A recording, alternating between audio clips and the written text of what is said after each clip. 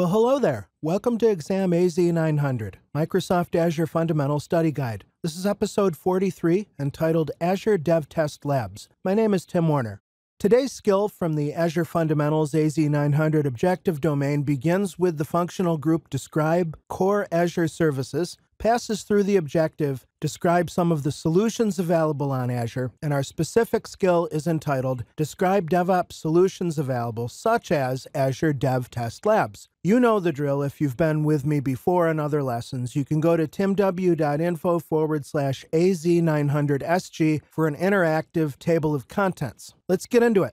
What is Azure DevTest Labs? What value can it bring your organization? Well, here's the deal. Microsoft itself defines Azure DevTest Labs this way, that the product enables developers on teams to efficiently self-manage VMs and platform-as-a-service resources without waiting for approvals. So long story short, the value that Azure DevTest Labs brings to your organization is that it saves your business both time and money, because it's a platform, essentially a platform service in itself, that consists of various reusable artifacts, virtual machine images, web apps, databases, and even artifacts like software like Git, Source Control, Visual Studio. You can set up these virtual machines or these web apps or whatever artifacts you want in such a way to support self-service, where, again, a developer may need to get into a machine to do some development or testing, and they don't want to have to go through your service desk necessarily and go through an approval process. They can come into DevTest Labs, claim a virtual machine, use it, and then unclaim the VM for someone else to use.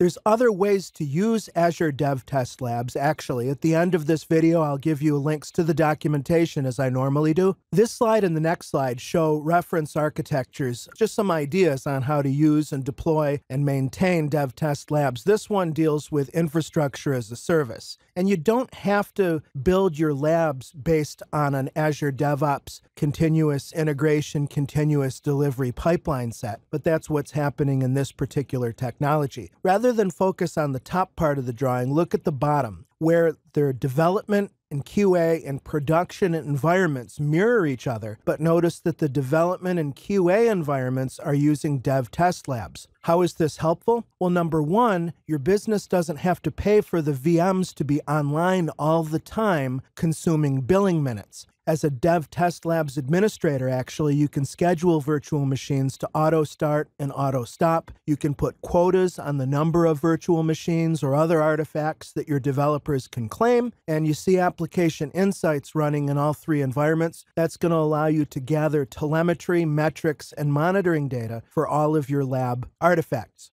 As I said, these artifacts can go beyond virtual machines if you've already gone into PaaS and using platform-as-a-service hosted products for your applications. Notice here we have a similar workflow: development, QA, and production environments, with, again, two of the three happening in the context of a DevTest Lab. And in this case, the developers are interacting with Azure App Service, Azure Redis Cache, and a couple types of SQL databases, the same way that they would with virtual machines. But once again, when the developers don't need the environment anymore, it goes away, which can save your business a lot of money as opposed to keeping these environments up 24/7, 365.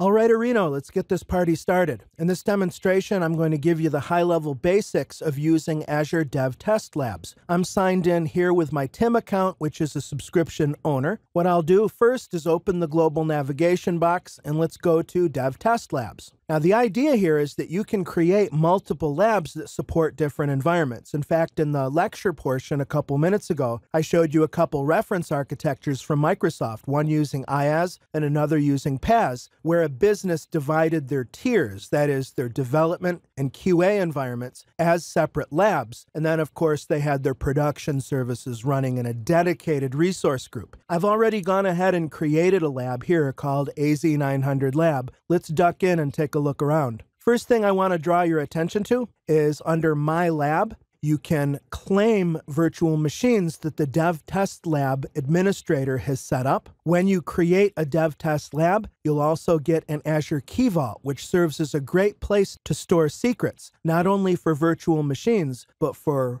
database connection strings, web application passwords, and I've actually created a secret called VM Password that I used to attach to a claimable virtual machine I built. Some other things, just pointing it out, is that you've got this concept of the formula or reusable base. This is a library of services. In this case, I've created one formula called Visual Studio Dev, and I can just tell you what that is. It's a Windows 10 virtual machine that already has all of the Visual Studio build tools and integrated development environment, or IDE, pre-installed. So anytime a developer needs an environment, they can simply claim an available, claimable virtual machine based on that image. If you go to Add, you can get a huge list, as you'll see it populate, of different first and third-party images. You can, of course, customize these or upload your own custom images. Notice that we have a lot of Microsoft images, but it starts right off with canonical Ubuntu if you're using Linux or need to use Linux. You've got CentOS and SUSE, Oracle, database. So the idea here is that you can build your own custom formula using one of these as a base. And ultimately, you create a library of these different claimable virtual machines or app services, for instance. The way that the access control and your policy work happens is from within DevTest Labs. Now, if you've been following my lessons sequentially, you're probably thinking, where's the role-based access control? Where are the taxonomic tags? And where is Azure policy? It's a little bit different. I'll show you what I mean. In the settings of your DevTest Lab, you go down to Settings, Configuration, and Policies. And this is where you can set, for instance, your allowed virtual machine sizes. How many virtual machines can a user claim at once? How many VMs are you allowing in the lab running simultaneously? A lot of support and policy-oriented options here, but they've been abstracted. That is, the underlying tools like Azure Policy have been abstracted, and instead you're using the control plane here in DevTest Labs directly. I had mentioned the Schedules option, where you can have your virtual machines auto shut down as well as auto start to save your business money. You can make Git repositories available to your developers such that when they claim a virtual machine and sign into it, that Git repo from wherever will be cloned automatically to their system. Again, you've got this concept of artifacts. And mandatory artifacts would be ones that you always want to have included on any claimable virtual machines. Separate set for Windows and Linux, just to show you what the artifacts list looks like. You've got Fiddler and 7-Zip and a whole bunch of useful development tools. That's the idea here. The Docker server, Git, Firefox browser, whatever the case is there with your environment. If we go to Formulas, this is just, again, another view into our formula list. And then, of course, there's monitoring and cost tracking, as you see. And ultimately, we do have resource locks, we do have taxonomic tags, and we do have access control IAM. And I do want to dip in there for a second, because we're going to add a user to this lab right now. Let me go to Add Role Assignment, and I'll open the role dropdown and let me filter for Dev Test. There's a built-in role called DevTest Labs User, and as the tooltip says, it lets you connect, start, restart, and shut down your VMs in your Azure DevTest Labs. I'm going to choose my Melissa user, which is a lab user that I've used a lot in these training videos. I'll save that change. And now Melissa's not going to have administrative privilege within the lab,